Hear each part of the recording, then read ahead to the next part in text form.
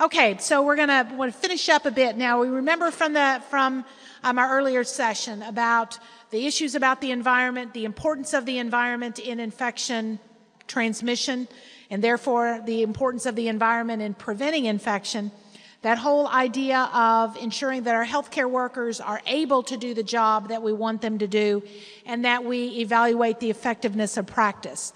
So we want to again then start about thinking about those elements and what we would put in a bundle. And we talked about the importance of the actual product that we use. So somehow in our bundle of activities, we need to make sure that individuals that work in our department are able to not only select, but they need to be able to mix and use the correct germicide according to whatever your facility policy has. So your facility policy has to outline when to use what. So your personnel have to be able to do that. They need to be able to identify surfaces and items that are in need of cleaning and disinfection. They need to be able to select and use personal protective equipment, both to protect themselves and to make sure then that they are not involved in transmission. They need to be able to clean and disinfect surfaces using a correct technique. And remember, there's plenty of different types of techniques, but you've got to commit to one or a couple and make sure that they are reflected in your policy. They need to be able to identify and then know what to do if they identify a breach in infection prevention. So if somebody's doing something incorrectly, they need to be able to recognize that and then know what to do. And they need to know what needs to happen in order to prevent infection in self and in others. So these are the elements of a bundle of practices that are specific to infection prevention and environmental services. All right, so let's look at each one of these specifically, and I want to get feedback from you because we'll be taking some of this and then adding this to our toolkit that we will be working to develop. So items that you feel like are not important, or maybe items that are important but are not included, I really need for your feedback to help make sure that this is at least on the right track. So when we think about selecting, mixing, and using the correct germicide, we need to make sure that we've got the right bug product combination. Just like when we're treating an infection, we talk about the right bug and the right drug. Here, we need to make sure that we've got the right combination between the organisms that you are likely to see in your facility and the products that are available. We also need to make sure that the personnel are able to mix or dilute the product correctly. So if you just tell them, add a couple of splashes or a cupful, it's probably not going to be as effective as if you have some kind of a fill station process. But you want to make sure that whatever process you have, that it is able to be accurate time after time after time. So if you can have the best product in the world, but if the equipment that you are using to actually cause you and help you mix, if that is non-functional, or if it is inconsistent, then it can't be a workable solution for you. They also need to understand the right preparation of the surface. So that means they need to be able to clean adequately before they disinfect. So, or clean and disinfect if you are performing that at the same time, if the product that you're using allows you to do that. So make sure that they know what that means. So all surfaces need to come in contact with the germicide. Are we using the right equipment to make sure that we can get the right contact time? So if we want that surface to have a contact time of 1 minute, as we talked about this morning, are we using the right product to enable you to keep that surface wet for 1 minute? Now, I would tell you, if you look at a surface and you think it's been wet for a minute is a long time. Okay, so make sure that as part of your process, you're actually testing to make sure that your delivery of the product enables that surface to have that contact time that is consistent with your policy. So if you say a contact time for a minute, use your methods to actually test, and use your second hand to make sure that the delivery of that product with whatever cleaning cloths or your delivery method, make sure that it actually can happen. You have to verify that. All right, so those are the bundle elements for selecting, mixing, and using a correct germicide. Right product, right dilution, right preparation, right product application, and right product contact time. Right? So I'll ask you to think, and you may want to make notes if you can think of something that we need to add. We can certainly do that. All right, the next domain or the next competency statement is that the individual can identify surfaces and items that are in need of cleaning and disinfection. So they need to know in your particular facility, what are the high-touch surfaces? What is frequently touched? And are they the same thing? Have you identified that, for example, every day we clean high-touch surfaces? That doesn't mean high in, high up vertically. That just means these high-touch, often-touched surfaces. And does that differ from frequently touched surfaces that we may not clean every day? You have to identify this and determine this in your policy and in your procedures. You have to make sure that you identify what are critical items. So are there items in that room that must be cleaned and disinfected every day? If so, what are they? Are they included in your protocols? Do you identify items that need to be cleaned daily or disinfected daily versus those that need to be done when visibly soiled? Now, what's a good example of something that you would maybe make a determination to clean it when it's visibly soiled?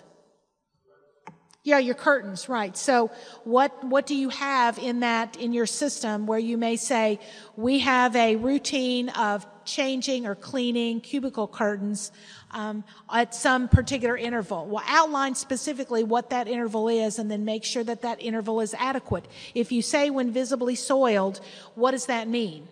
And are your personnel able to determine when it's visibly soiled?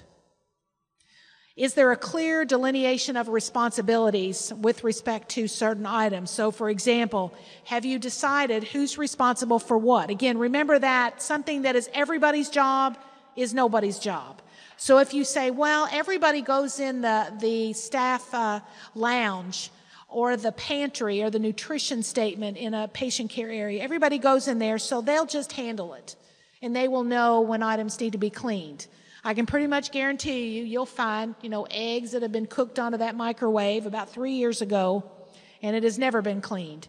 So negotiate with the area, and that, remember that you nor your department are there to clean up after people's messes.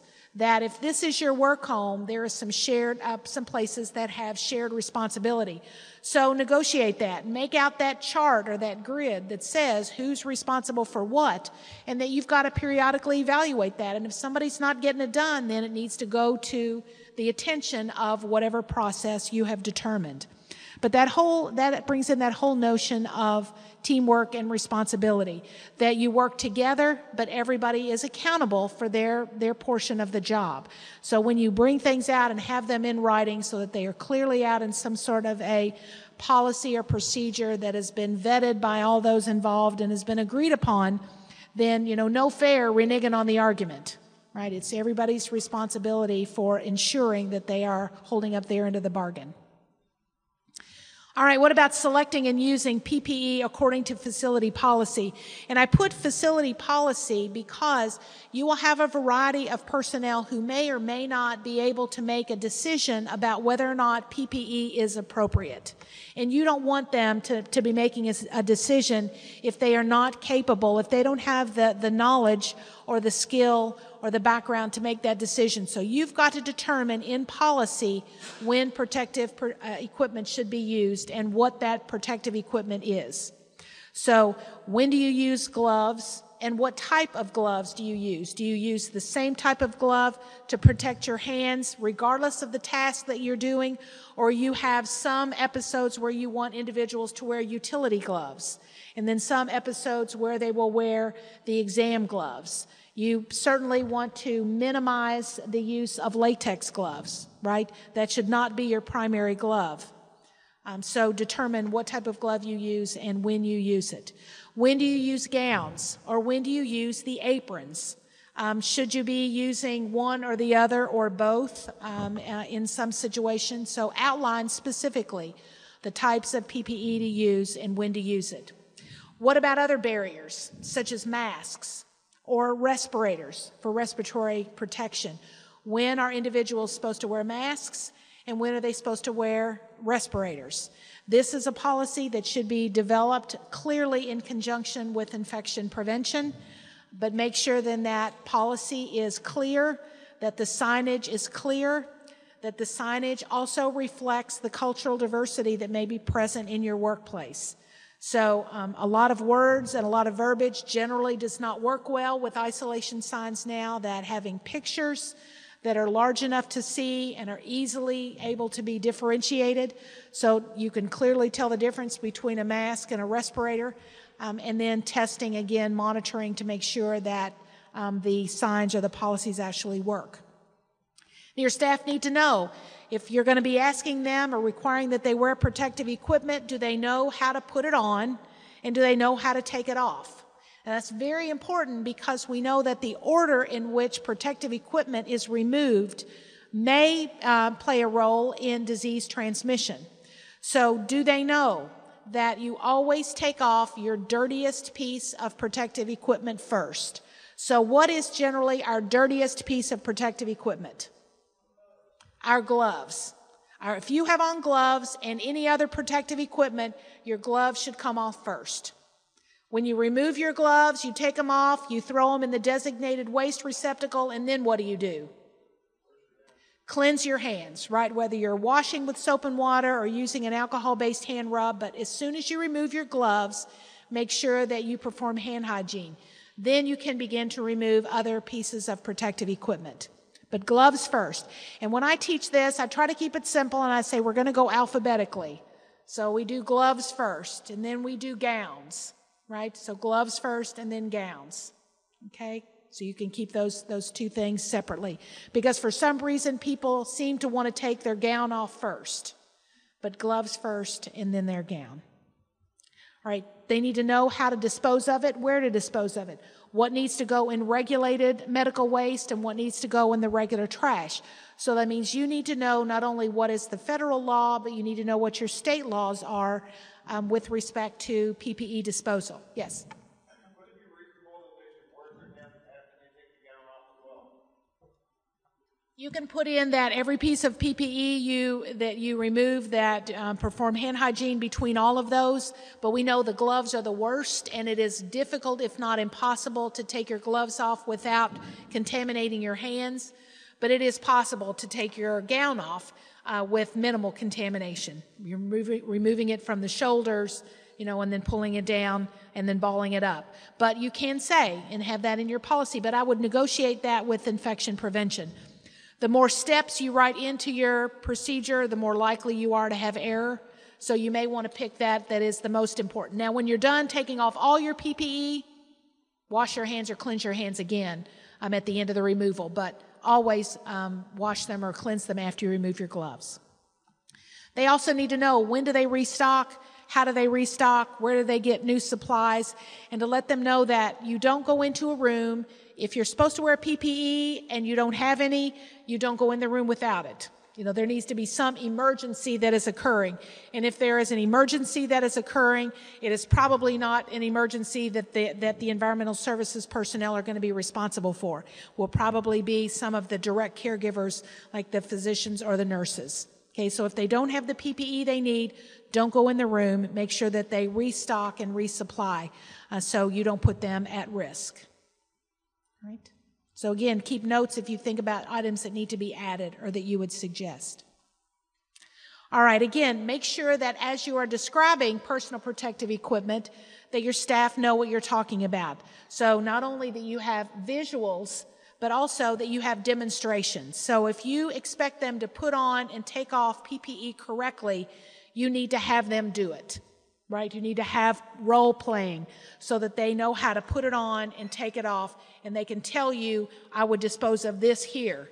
I would put it over here in regulated waste under these conditions, so that they can actually demonstrate what they need. If there are items that are used as protective equipment, remember that the law requires, OSHA requires, that they be made available. So you can't tell someone that, well, at this place you have to buy your own eye protection. That you may have staff that say, I only want to wear, purple eye protection because, anything else mars my natural beauty. Or I did have someone tell me once, I cannot wear those goggles because I am trying to catch me a husband and I will never catch one if I wear those goggles. Well, okay, but I'm not buying you a different set of PPE just so, I can get you to the marriage mart. If you don't want to wear what we provide, then you will have to purchase your own. But they also then are responsible for maintenance, unfortunately. So, we don't want to get into that, who's got to take care of it and who's responsible. So, make available as you're considering your PPE, make sure that you are purchasing what your staff will be most likely to wear, although I realize it's not a fashion statement. I've never seen anybody who thought what I would say is particularly hot in PPE, but I guess maybe there is some, perhaps. Also, make sure that the PPE is relevant to the work that they're going to do. If you want them to use utility gloves or thicker types of gloves or gloves for contact with chemicals, then you've got to make it available. Also, the CDC has some really nice posters that actually show how to put on and how to take off personal protective equipment. It's in English and Spanish, and it's available on the CDC website. These kinds of visuals, I think, are nice because they've been developed by individuals who are responsible for health literacy, meaning that they can convey the message to individuals in a manner that makes health-related information easy to understand. So these are, again, available free of choice. It tells them, again, how to put it on, how to take it off in a step-by-step fashion. So I think these are very helpful to have available. Also, a next bundle element is to clean and disinfect surfaces using correct techniques. So you have to get very basic. Again, I was in a facility not too long ago. They were having a big old C. difficile outbreak. I went into the facility, watched the cleaning, and they were very diligently cleaning dirty to clean. In their mind, someone told them you should clean the commode first because that's the dirtiest item in the room of a patient with C. diff.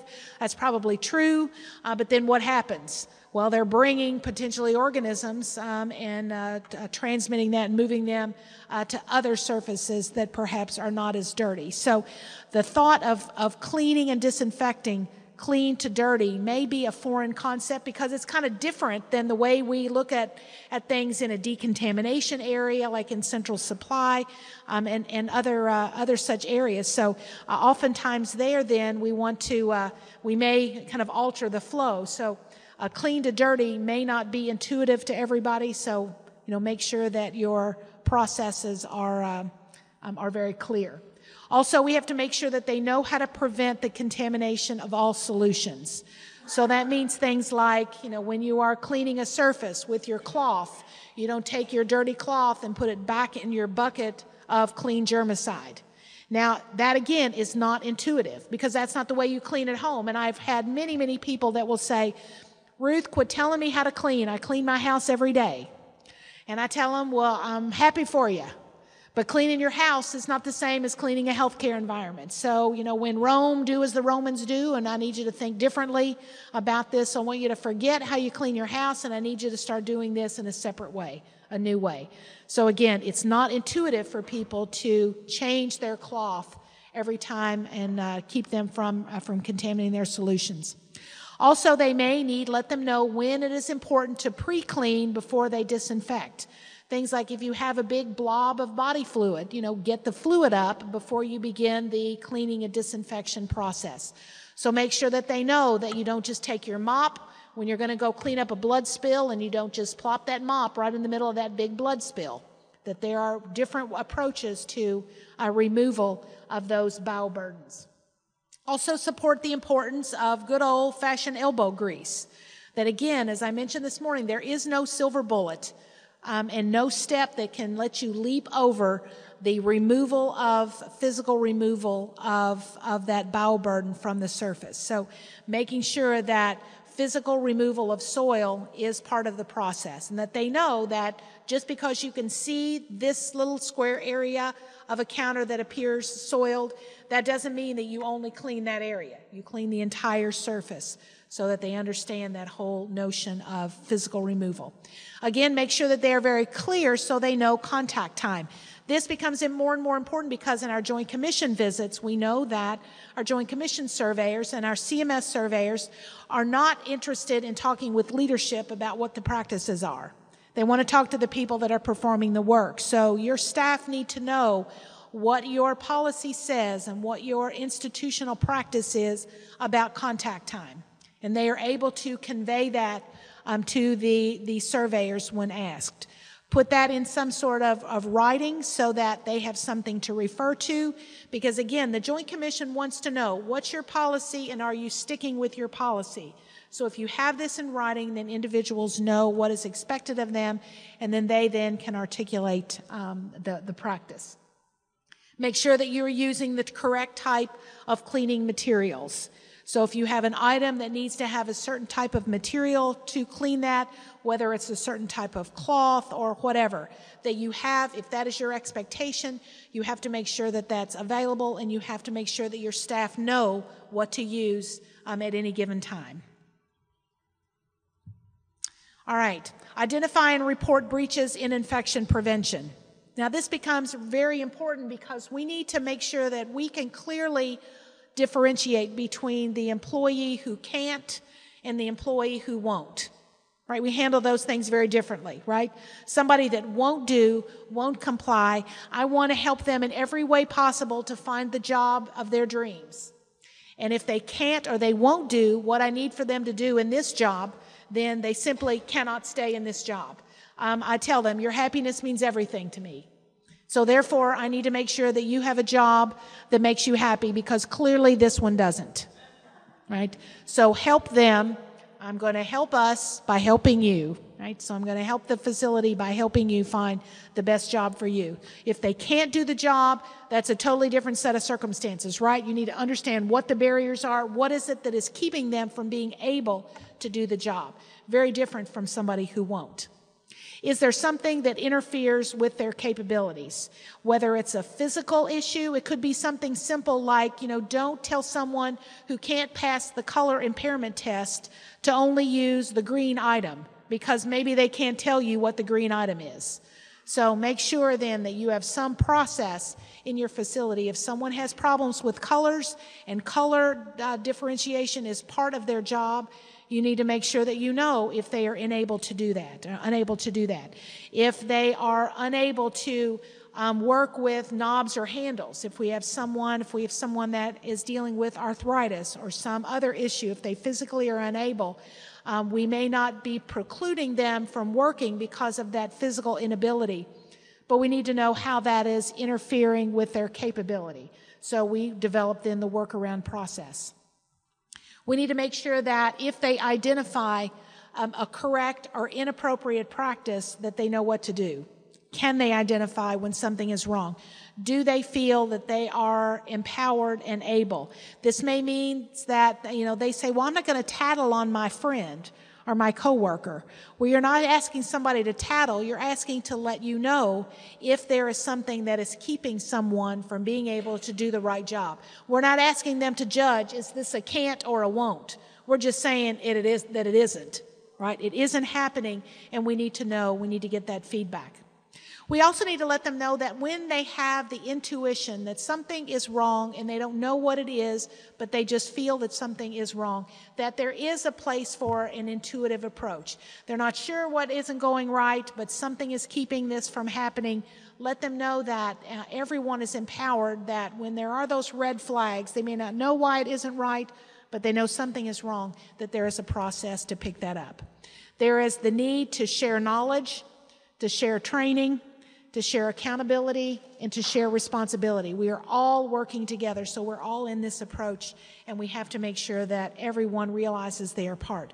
And that our process for reporting breaches that are identified is clear, that they know who to call, and that we don't ever shoot the messenger. Right? We want to know about these things, so these are people that you congratulate and you appreciate for letting you know about specific problems. All right, they need to know how to prevent infection in themselves and in others. So immunization is important. You really play a leadership role in ensuring that your staff understand the safety of vaccines. and that we have vaccines available because it makes a difference in our safety and the safety of our patients. We have very clear directives from CDC regarding healthcare worker immunization. Every healthcare worker that comes in contact with blood or body fluids, or that there is the potential or it can be reasonably anticipated during their job, should be vaccinated against hepatitis B. Everybody that comes in contact with others in the workplace should be vaccinated against the measles, mumps, and rubella. That's their MMR vaccine. Everyone should be immune to chickenpox. You should either have had the disease or had the vaccine. Everyone should be immune. If you're going to come in contact with patients, you should be immune to whooping cough or pertussis. That means you should have had the new tetanus vaccine that also contains the pertussis component. You should also have a flu shot every year. Now, we know we have people that say, I don't like needles, I don't want a shot. Well, you're in luck. Because not only do we have the intranasal vaccine, if you are 49 or younger, but if you are older than 49, we have a new influenza vaccine that is intradermal, just now this year. That means it's a shot with a needle that's 1.5 millimeters in length. That is hardly a needle. That is smaller than a mosquito nose, right? So there is the new delivery method, so people who don't like needles, we can give intradermal. It goes in your upper arm. So it's not like a TB test. It's just a very small 1.5 millimeter needle that goes in your upper arm. So an excellent new addition to that armamentarium. We also need to make sure the healthcare workers know when they're supposed to stay home. Don't come to work sick. Don't come to work with a fever. Don't come to work with a fever and a cough. Don't come to work if you have an open or draining wound. Don't come to work if you've got diarrhea or you're vomiting. Okay. Now, we know that this is a challenge because what if somebody used up, maybe it's a new mom, she's got a couple of kids in grade school, what'd she probably use her sick days for? Field trips or sick kids, right? So come time to actually use a sick day when she is sick, she may not have any, she may not be able to afford to have a day off without pay, she may come to work sick. 80% of our healthcare workforce is women, and that they are dealing with the responsibilities of child rearing. So recognize that and then figure out how you're going to approach this. But we cannot have people that are sick coming to work because then they transmit disease to their coworkers and they transmit disease to patients. We did some social networking investigation not too long ago. Who do you think the personnel are that have the most patient contact besides nursing? That's right. You are in more rooms, you come in contact with more patients than anyone else. So if you are sick, you have the potential to transmit illness to a greater number of patients than anybody else. So we've got to depend on you to know when to stay home.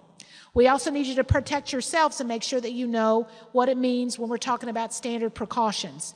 It's just more than not getting stuck by a needle.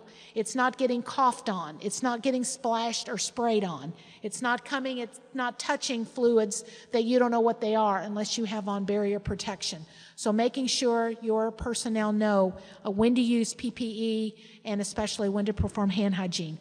They also need to know that it's okay to ask for help and ask for information. So who are the people that are trusted, credible sources for them and where do they go to? Make sure that you maintain communication openly, but also that there is a respect for privacy, both from supervisors that they may be talking with, but also they need to know that there is the need for privacy if they know something about another employee, that there certainly are privacy issues, but if they know something that may impact the safety of the patient, their responsibility is to the patient. Right? So they need to know, who do I come to if I have information that needs to be shared or if I'm concerned about the safety of the patient. All right, let's go back to our 64-year-old guy. 64-year-old male that was admitted to your facility. He's the one that had MRSA. He went in the private room. Many family members are visiting. So I want you to think about these elements of the bundle that we just talked about. Selecting and using PPE, correct type of technique, the use of infection prevention breach involvement, communication, critical thinking skills. Have the bundle elements address the needs of this patient. When you think about that. Can somebody think of something that may involve this patient that we haven't talked about? I can think of one thing, and that's, I think, involved not only in leadership, but also monitoring the effect of our work. Leadership is vital. You have to, obviously, because you are here, I think that indicates that you are a leader in this field. You have to not only know how to ensure others can do the job, you need to make sure that you are able to do the job yourselves. Therefore, if you perform the job yourself, you will know what it takes to get that task done. So your role includes enabling others to do the job, identifying challenges or barriers that prevent them from being successful. It involves evaluating not only the task itself, but how well people are able to do the job. You promote the standard of cleanliness and disinfection in your facility. You also promote the standards of individual accountability. So if you maintain accountability for yourself, you demand that in others, then you are much more likely to ensure that the work is done by your coworkers and by those that report to you. You've got to provide feedback because you have to let people know how well they are doing and enable them to improve. Again, if you never provide feedback, then people will never know what the expectation is. But I would caution you also that it's important that we take that sandwich approach. If you've got something bad to tell someone, it's nice if you can sandwich it in between good things, okay? Let someone know what they are doing well, what they need to improve on, and then something else that they were doing well, if at all possible. It does not dilute that middle item that you are telling them, but it lets them know that they are capable of correct behavior and correct activity. And it also lets them know that you don't only hone in on the negative, that you also congratulate them on the positive. Now, I mentioned monitoring, and we talked a little bit about this morning, that we have to have an approach for monitoring the effectiveness of our job that exceeds simply just a visual check. Does the room look clean or not? We know that you can't always tell if a room has been appropriately disinfected just simply by sticking your head in and seeing if the floor is shiny and the countertop looks clean, that we have to have a little bit more of an enhanced approach.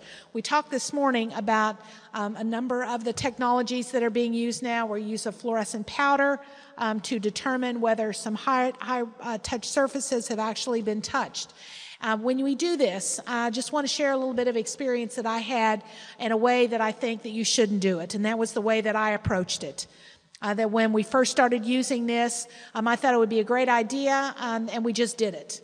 We just said, okay, in infection prevention, we're going to go out, we're going to be putting this glow germ. We just used the regular glow germ, mixed it ourselves like Granny Clampett in her home brew. So I put it out on high-touch surfaces, and then I went back around with the environmental services supervisor and said, I put this powder in the room, and now we're going to go back, and I want you to walk with me and look and see how well we did in cleaning the room. Well, because I took that approach that was threatening to her, she felt like I was going behind her back and trying to make her look bad and undermining her activity, and how easily I could have changed what was really a very negative thing into something that was positive. So think about what your approach is going to be, and I didn't consider how I would have felt if somebody had done that with me. So if I had started maybe from a different place in that, to say that we're going to start evaluating the effectiveness of work, and we're going to look beyond what appears to be clean, that we're going to actually put in some markers that will help us provide some objective evaluation of the effectiveness. How much better I would have done, and had I engaged them to say, where do you think are the high-touch surfaces? Help me figure out how to make this happen, and then how we should use the information that we find. Instead, I decided all on my own I was going to do this, and I've really damaged relationships, and it took me a long time to regain not only that trust, but that credibility. So I just wanted to share that with you so you don't go down the same pathway that I did if you are working with your staff, that there is some sensitivity involved, that I didn't do it. If we have these advanced programs, it gives us better data that we can use to evaluate practice. It helps orient the performance. That is, we're not looking at anything other than, did you clean this surface? So we're not making any judgments and we're taking any ambiguity out of our evaluation. It allows us to evaluate in an ongoing manner too, so we can set up a process where, instead of always looking at the doorknob, we're going to be switching surfaces periodically so we can ensure that somebody understands the total picture of that room. And it helps us, instead of looking at the person, remember I said this morning we got to separate the person from the problem. The problem is the cleanliness of the environment. So we're not talking about any one person. We're saying, how do we make sure that this environment meets certain thresholds for cleanliness? And we're doing that by enabling us to use this enhanced evaluation program. So it takes a lot of the upset out of it, helps it take it from a personal level to a much more objective level. There are limitations to this. It's a lot easier to use a conventional method where we just walk in the room and eyeball it and walk out, but it doesn't give us the best effect. That sort of process doesn't. But if we're using something that's enhanced, that's a new procedure. And it does take time for people to get to know the procedure. So we have to introduce it. We have to make sure that support is there. We have to do that background relationship building that I mentioned. Think about what the resistance may be to accepting that. So do your homework before you get involved in this. But the take-home message for this is we just have to move away from just a very simple visual evaluation. We're going to have to do something differently. I don't know that we have all the answers. I know that if we look at some of the methods, they may be expensive. You may not be able to justify that. So we have to figure out where can we get in that right place to evaluate the effectiveness. But simply visual monitoring and just thinking intuitively that we know what has been cleaned and disinfected is probably not in the best interest of our patients. So we have to figure out a new approach. Do that collaboratively, but move in that direction. I put this up, not that I expect you to actually see it, but the idea is embrace that whole idea of checklists so that you know what you need to look at, be checking it off, be evaluating that, borrow tools and resources from each other, find the best thing that works for you. Don't be afraid to get out on the internet and find a tool somebody's used and then change it for yourself, because in healthcare, it's not a competition for patient safety, right? Everybody is in this race together, so collaborate and network with each other, try to identify resources that each other are using. Be willing to share. If you have something that you're doing very well, please share it with others, because if you are struggling with that problem, there are probably many others that are struggling as well. Use these sorts of tools and resources to take back to your Infection Prevention and Control Committee. How many of you are a member in your Infection Prevention and Control Committee? So that's excellent. So you know that not only are you a member, but there shouldn't be any approach that's like free lunch. So you don't just get to go to the meeting and eat and leave and never say a thing. That you should have definite homework, and you should be an active participant, and that means taking information back. Let them know what the processes are for monitoring. Let them know how you are evaluating and what you are changing, and then make sure that you are integrating leadership into the whole process. We know that you're not alone, that not only do we need environmental services in this approach, but we've got to figure out who are our other partners. Materials management may be involved in, helping order, maybe even setting rules. Maybe you're part of the group purchase organization that is limiting your ability to purchase certain types of items. Well, you need to be including materials management then in some of your decision making, because you may need a product or an item or equipment or service that isn't on your list. Maybe you need to go off of that for some reason. Use your data, use your evaluative methods to help then prove your case. Make sure that we're connecting well with not only our C-suite, and that is, our CEO, CFO, CNO, that's the C-suite, those people whose titles started with the chief of something, but include those from engineering and other practice areas.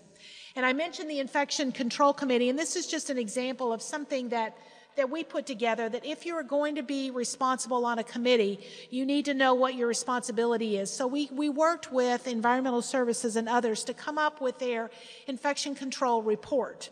So what type of items and what type of information do we need from you? So for example, we need to know, has there been any change in the hospital germicide or the healthcare facility products that are being used to clean and disinfect? Is there anything that you're looking at? Is there a proposed change? Because we we need to talk about this before it happens, because there can be unintended consequences, and we need to be aware of those and be prepared. Are you going to be changing a cleaning process? Are you going to be moving from some kind of a manual process to something automated, or vice versa? If so, bring this to the committee so that everyone is aware. Is there some kind of a report regarding the alcohol hand rub usage? Are you evaluating how much product is being used? Are you looking at the sharps containers? So some type of product or service that is under your umbrella. Be prepared to provide some kind of evaluation about how is it going, so that there is a record of the activity somewhere. If you are monitoring something, make sure that you're using this time to actually report that and keep record and keep track of it. If there is something else going on, if you have noticed persistent breaches in infection prevention, this is a time to document it so there is an ongoing record of activity. And so those that may be in attendance in that meeting may have the power to help change that. So use that as a time to get your point across and to be able to then perhaps elicit additional support. If you are able to demonstrate ongoing problems that have a particular implication with staffing, this is an excellent time to figure out a way to monitor and to document that. For example, you may use this report to begin to monitor the number of FTEs that you have. What are the number of FTEs that you have? What are your vacant FTEs? What are your problems to actually filling those? Maybe what your turnover rate is. Something that will help continue to link your practices in your department with some sort of an undesirable outcome. So in this instance, it's infection. So how can you use this committee to support your efforts and improve your approaches? So again, when we looked at our bundle elements, the initial bundle elements that we want to present for your feedback include the following: selecting, mixing, and using the correct germicide according to your policy; identification of surfaces and items that are in need of cleaning and disinfection; selecting and using PPE according to facility policy; cleaning and disinfecting surfaces using correct techniques; identifying and reporting breaches in infection prevention; and preventing infection in self and others. So are there additions that you want to add? We'll get to opportunities to share for that in a moment. Again, think about tools and resources that are available, and there are a number of them. Certainly the practice guidance that we have for environmental cleaning. We have checklists and graphs that you all, I'm sure, are maintaining, so share those with each other. And then I put the web address for the CDC's toolkit that is there for evaluating environmental cleaning. I think that that's a nice website for you to go to and take a look and see if there are items that you can use and, again, repurpose for your activities.